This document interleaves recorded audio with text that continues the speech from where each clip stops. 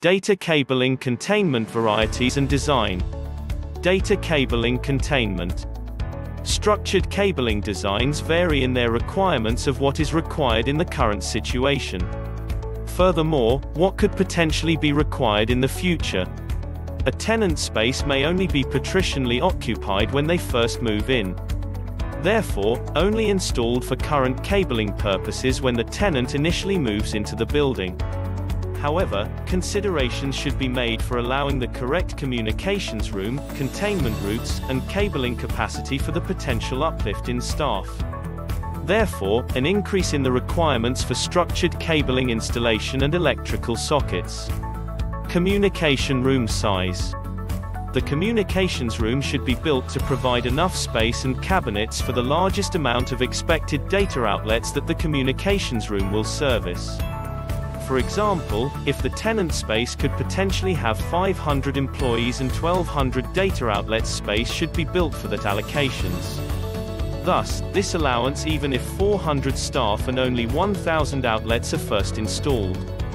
As an outline of size against a number of data outlets in the building, the following guidelines apply.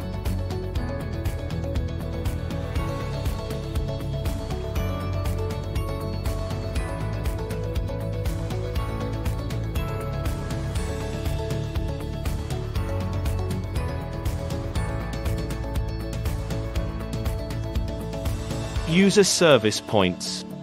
Containment and termination points at the user end can vary depending on the construction of the tenant space.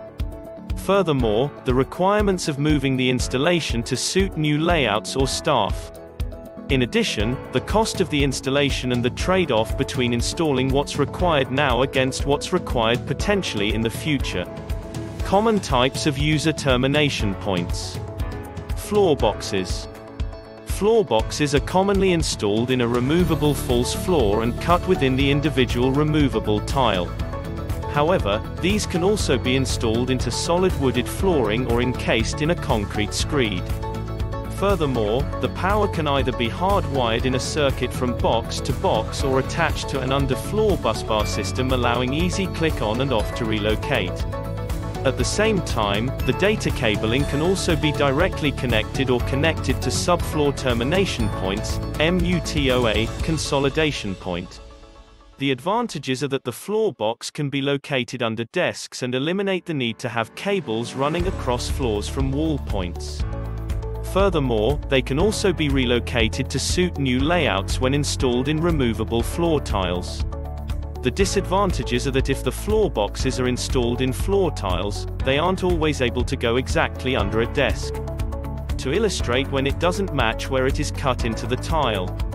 Of course, they can be costly to move if encased in the screed or solid wooden floor. Grommets. Similar to a floor box in that they are commonly used in false floor environments. Thus, they are seen less in screen and solid floors. Similar to floor boxes, they can also be directly connected or attached to a subfloor termination for both power and data. Specifically, the connection boxes for power and data are brought out of the grommet and connected to the desk. The advantages are that the grommet is easier to locate exactly under desks or open areas. This is due to its smaller size and easier arrangement. However, the disadvantage is the dedicated power bars and breakers can be expensive to install. Power pole cabling containment. These are commonly used to access island desks. Furthermore, when access is only possible from the false ceiling or overhead tray work. A rectangular pole is installed from floor to ceiling in the middle of a bank of desks.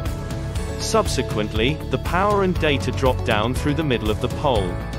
Then they are terminated on its exterior to access the desks.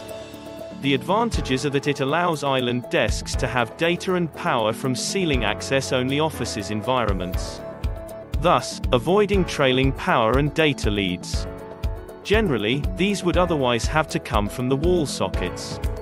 To summarize the disadvantages are most see the poles as unsightly.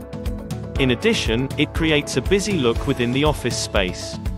Surface dado trunking cabling containment.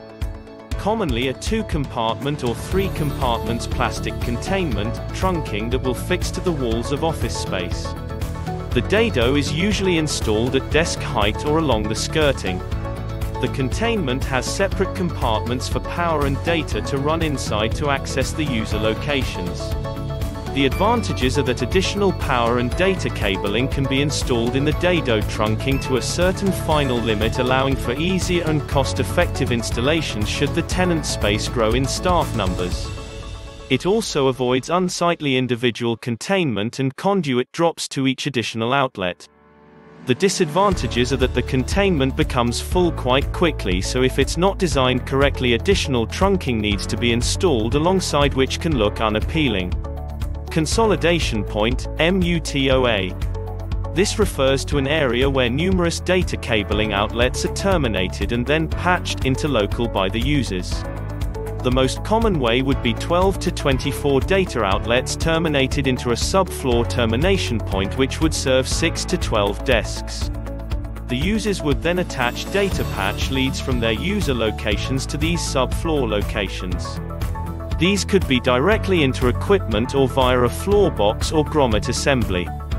The advance of this system is that if you wish to move staff, you only need to patch back to one of these subfloor locations and not have the disruption or cost of running brand new cables all the way back to the communication room. The disadvantage is the upfront cost usually associated with this design.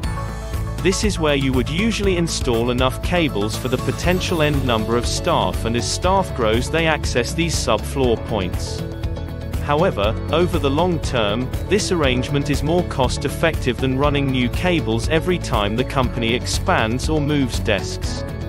Subfloor power bars, Electrac style power. In a similar way to the MUTOA for data cabling, a section of underfloor power bars are installed under the floor, which consists of a number of electrical ports which use a bespoke system to snap on and snap off the connectors safely.